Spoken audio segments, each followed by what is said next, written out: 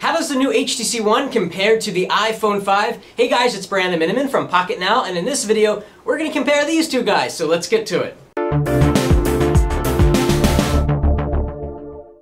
So this is an interesting comparison because the HTC One is inspired by the iPhone 5, and don't let anyone tell you otherwise. The iPhone 5 was one of the first devices to have kind of this all aluminum construction with the metal on the back. And the metal on the back means that when you pick up the phone, it's cool to the touch. It's a really interesting sensation that feels super high quality. A lot better when you're considering build quality than Samsung's all-plastic phones. And on the HTC One, it's a little bit more dramatic than that in terms of the use of aluminum. The entire backing is aluminum here instead of just sort of this center part, so a lot of coolness in your hand when you pick it up. Another way that the HTC One is inspired by the iPhone 5 is the iPhone 5 has a chamfered edge. But unfortunately, on the iPhone 5, it is extraordinarily fragile. If you're not using a case, within a few short months, these edges that were once beautiful and shiny are going to get chewed up. We did a durability report on the iPhone 5 and found that this phone is so incredibly fragile. In fact, the aluminum on the back has gotten nicked down here and scratched, and I've even got a scratch up here in the glass.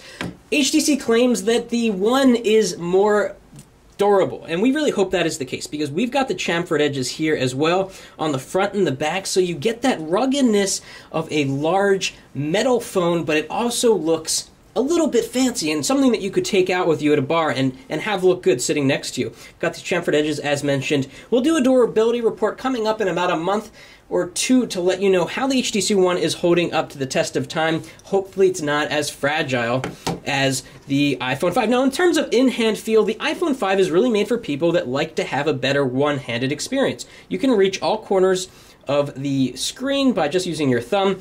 Because it's got a 4-inch screen, a modest-sized screen. On the HTC One, we've got still a relatively modest-sized screen, I guess, in today's standards, with the Galaxy S4 going up to 5 inches. We've got a 4.7-inch screen, but even people with large-sized hands are going to have trouble moving around on the screen without taking out a second hand to steady the phone, which is not that big of a deal. Now, one way that these phones are very different is how they look on the front. We've got two front-firing speakers, boom sound, which makes the HTC One extremely loud.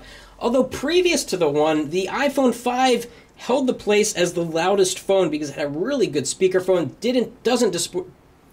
doesn't distort at all, just sounds really good. We're going to have a test on boom sound versus the iPhone 5 and some other devices so you can see how the HTC One compares in terms of loudness. Now, in terms of other dimensions, if we flip them over to the back and we place them flat on the table here, the iPhone 5 is indeed thinner than the HTC One, but only at this thickest point. You see, HTC does this party trick where it has a really thin edge and then it gets thicker. And so what you feel in your hand is this thinner edge, and it kind of wraps around, and it's got a nice little smile thing, kind of like Nokia phones. Just feels good in the hand, and it feels thin with this edge. So if we compare just the edge, the HTC One actually feels a little bit thinner in the hand if you're comparing them that way. Now, if we stack them like so, we see that the HTC One is significantly wider, as mentioned, significantly taller there. In terms of weight, the HTC One is 143 grams, so relatively hefty, but it doesn't feel that heavy. And the iPhone 5 is still one of the lightest phones ever made, 112 grams. This thing is crazy light, but, you know, the HTC One doesn't feel so bad in the hand itself. Okay, so let's turn on the displays here. We're not going to do a boot up test because the HTC One is going to win. It's got fast boot. It turns on so incredibly fast. Now, I've got both of these devices set at maximum screen brightness, as you can see here, so we can really compare apples to apples a little bit here in terms of looking at the quality of the screen. Now, something to note is screen resolution. We've got 1136 by 640 on the iPhone 5. That's a 326 ppi.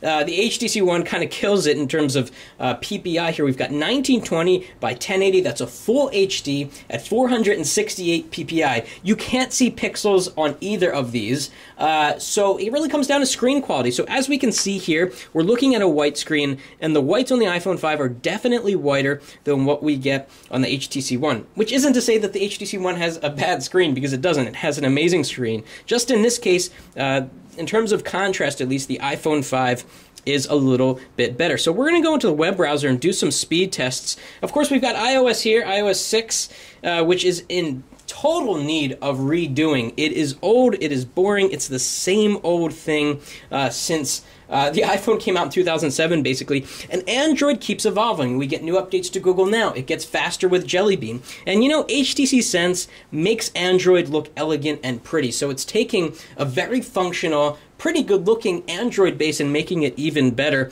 So we're going to go into the web browser here, and we're going to, let's start off with Google, and we're going to look at some images, compare screen quality a little bit more. So we're going to go over here to Images, and go to Images. We're going to type in beach here. All right, we're both over the same Wi-Fi network here. It says, please wait, logging in or something. Okay, here we are. We have the same results. And now take a look at this. Let's see how many rows of images we get to see on the iPhone. 1, 2, 3, 4, 5. And on the 1, 2, 3, 4, 5, 6, plus a little bit more. That's what you get with a higher resolution screen. You can see more on the screen at one time, less scrolling. Let's tap on this. And what we can see here is, too, again, very good screens. The whites are a little bit whiter. The colors are very natural on both. In fact, I really can't tell a difference. Look at the green in the tree and the blue in the sky. They're very similar, just the sand is a little bit whiter on the iPhone 5. So over here in this picture, pretty much the same story here. The iPhone 5 is just a little bit brighter, a little bit more contrasty, and we have a background here. And you can see that the black on the iPhone 5 is more of a deep black, almost AMOLED-like. On the HTC One, it's still a nice black, but it's a little bit gray. So let's do a web browsing speed test now. Bring up the address bars. We'll go to Pocket Now here. All right, 1, 2, 3, go. Might go to the mobile site. Okay, and they're off, and the HTC One looks to be going ahead, and the iPhone 5 finished first. We have not found a phone yet that beats the iPhone 5 in terms of web browsing speed, and maybe the HTC is the one to do it. We've got a Qualcomm Snapdragon 600 quad-core CPU here on the HTC One with 2 GB of RAM. The iPhone 5 is a dual-core A6 CPU with 1 GB of RAM. So let's flick down the page. No checkerboarding, no white space, that's good. Likewise with the HTC One, let's pinch to zoom, see how long it takes for text to clear up. Release. Literally at the same time. Let's click on this headline, see which gets there first. Watching the progress bar, and iPhone 5 finished slightly ahead. Let's check screen rotation speed. That was actually the HTC One beat the iPhone 5 there. About equal, really tough to tell. Let's zoom in, make text really big on the screen, so maybe we can get a sense for pixels. See if you can see any pixels. The iPhone 5 zooms in more, so let's try to get it about the same size as the HTC One. I'm going to bring the screens close to the camera and see if you can see any pixels at all. So here's the iPhone 5, very clean, can't see pixels, and on the HTC One, you're definitely not going to be able to see pixels. I mean, there's just so many dots on the screen making up the image. It's just really difficult to see pixels. And let's see which of these devices opens third-party apps faster. Probably the most level playing field kind of thing we can do. Let's launch Facebook, 1, 2, 3, Facebook. At the exact same time, let's check out YouTube.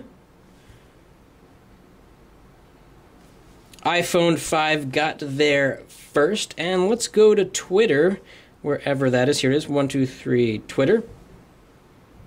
Okay, it was faster on the HTC One.